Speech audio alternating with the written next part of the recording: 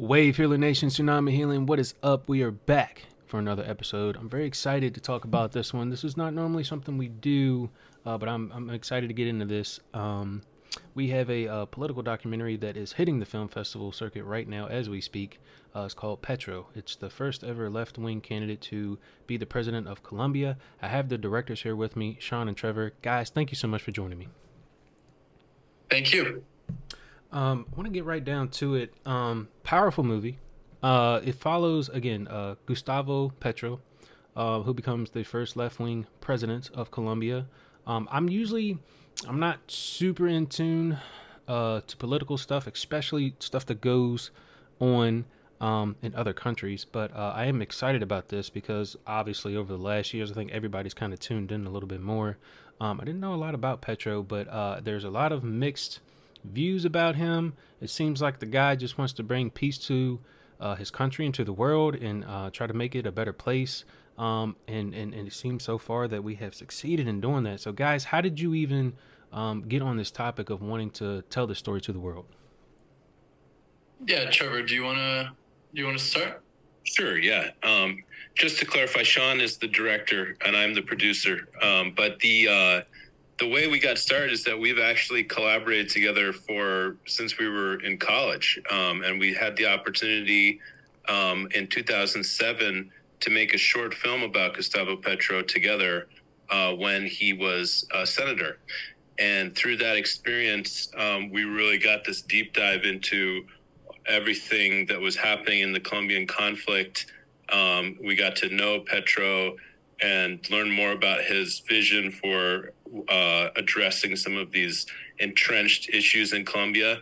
And as a result, we kind of tracked his progress over the next 15 years and kept looking for different sort of access points to come back and tell a bigger, more multifaceted story about what we had learned was happening in Colombia.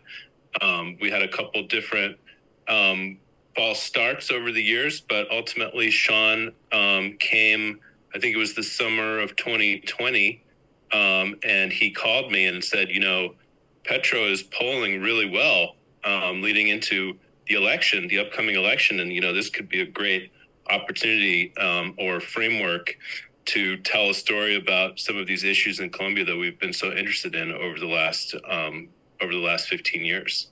So that's really how it got started. Yeah, really cool. Thank you guys for sharing. I feel like we're at a precedent of time.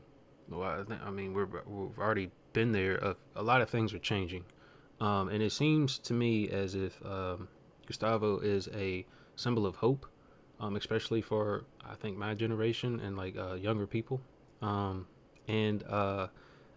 It seems that tides are shifting, right? In all industries, here in America as well.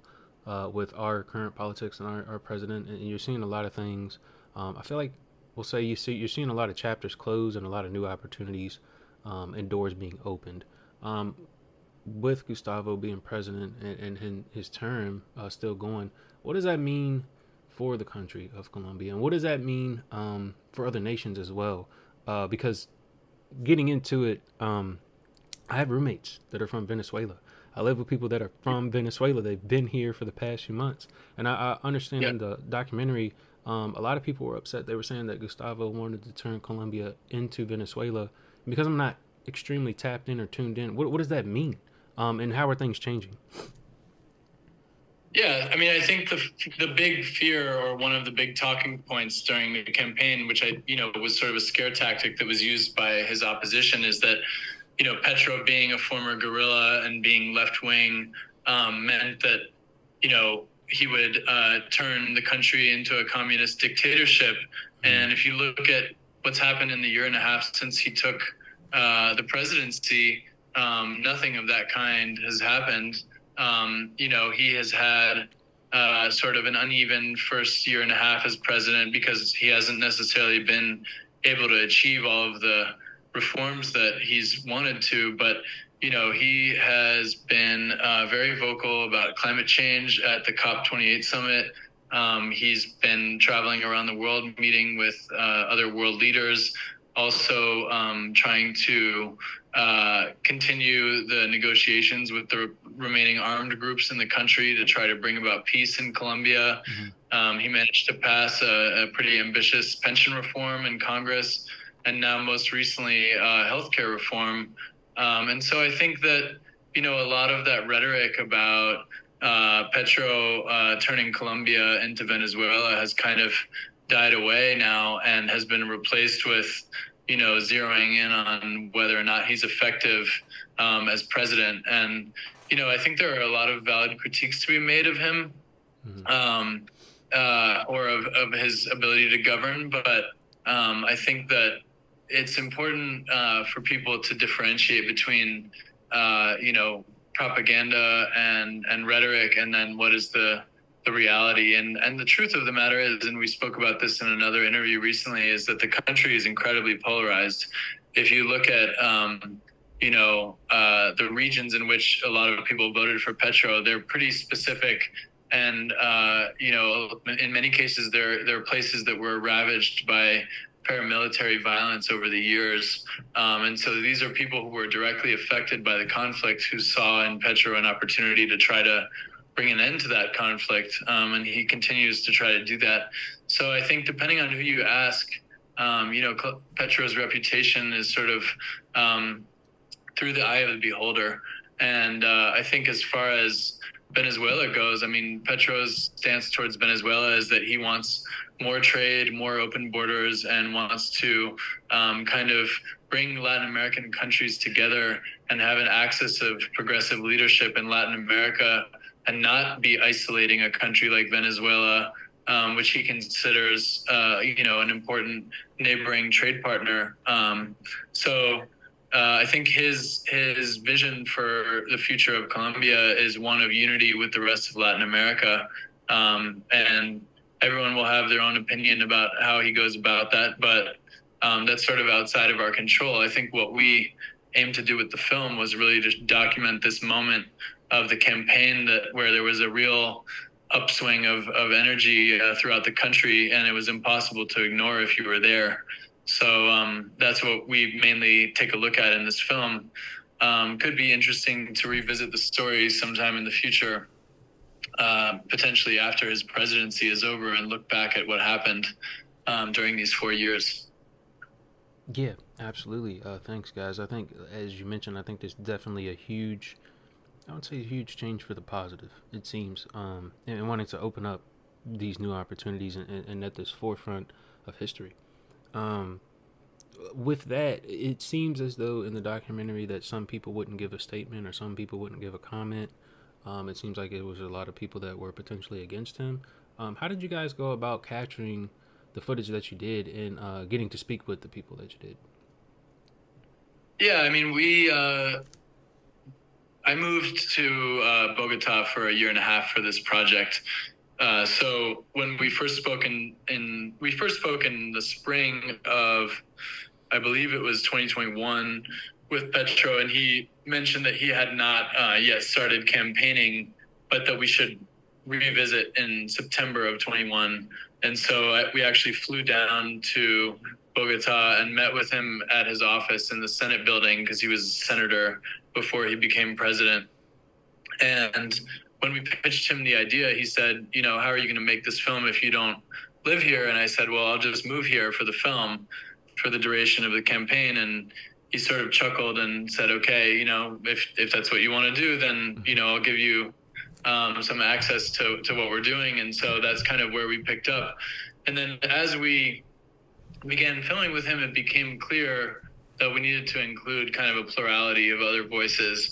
And so we approached other progressive leaders in the country. We also took pains to try and talk to members of the Colombian right wing, who would be considered his opposition now. And one of the people who we really wanted to interview the most is sort of, Petro's kind of antagonist over the past 2 decades, Álvaro Uribe, the former president. And in the film, we go into some of what happened with Uribe and his national security policy, as well as how that led to the false positives scandal, where homeless teenagers were being passed off as enemy combatants in order to kind of increase the number of casualties that the military and the paramilitaries were inflicting on the FARC. And so we go into this whole backstory about Álvaro Uribe, and I was in touch with his press chief several times and stressed over the course of a year that we wanted to interview him and that we were willing to travel in order to do that, because it felt to me like it was really important, if we were going to tell this story about Colombian political history and tell Petro's story, that we also needed to have Álvaro Uribe's voice included. But unfortunately, he in the end decided not to participate. Whether he thought that this documentary was going to be some kind of biased take on his presidency, or what he may have thought, I don't know. But we did really make a big effort to try and talk to everybody across the political spectrum. Yeah, and I think just to jump in for a sec, I mean, we did end up shooting substantially with both of the Petro's top rivals during the election, as well as with one of his most vocal critics, Maria Fernanda Cabal, who says very unflattering things about him in the film. Mm-hmm. So I think we definitely wanted to create a space for those who had concerns to share them about him in the film, so that was always important to us. Yeah. Thank you for sharing, guys. I believe just in the world, and especially here in America, we're at a point of divide. Like, everybody has been so divided, to your point, polarized opinions about Gustavo. It's interesting to see how that plays out in other countries as well. I feel like we're just going through that throughout the world, and I feel like through everything that we've lived through these past few years, I think we got to a point where people want to collaborate more. And, we try to look at each other more as being human, and looking past our differences and coming to agreements, with telling the story and celebrating Gustavo Petro's presidency in this film, and just the lead up to it. How do you feel as though this story, this film, will continue to unite people and bring us together? Because with him in office now, just going past, our celebration, it seems as though he wants to open up and again unite certain countries and industries, and I think we'll hopefully continue to see more of that going forward. But yeah, I feel, and I asked this because I thought about this recently. Like, we all feel called to do something and we want to help, but we don't know how to help. And as creative people, we've chosen to put this on film so that we can share it with a lot more people, and talk about this on this podcast to get the voice and get the message out there. So yeah, how do you guys feel as though we're uniting people through this creative medium, if you will? Well, I think film, and documentary film in particular, has a real capacity to kind of generate empathy for others. And I think in the specific case of this film, you look at the example that Gustavo Petro and Francia Marquez and the progressive movement around them have set. And it's really about the power of collective action. If you look at a lot of the communities that we filmed in throughout the making of this film, we went to Afro-Colombian communities, we went to indigenous communities, we went to campesino communities, and so many of these people are the people in Colombia who have been marginalized and whose voices have been historically sidelined in the mainstream political debate in Colombia. And so I think one of the inspiring aspects of working on this film was to kind of witness, all of these people coming together, and some of them for the first time ever, in order to try and bring about change. And I think whether that change comes about with this administration or with a subsequent one, what is really inspiring is that people are recognizing that the strength of building democracy is that it happens in numbers, and that it happens by taking collective action. And so as much as this film is about Gustavo Petro, it's also about the power of that, and of building a grassroots movement of people who have real needs that haven't been addressed in the past, and who have been victims of a lot of policies that have been really damaging to the country. So I think, in terms of the capacity of film to generate change, and the capacity of grassroots political action to generate change, we're sort of trying to, situate this somewhere in between those two things. Mm-hmm.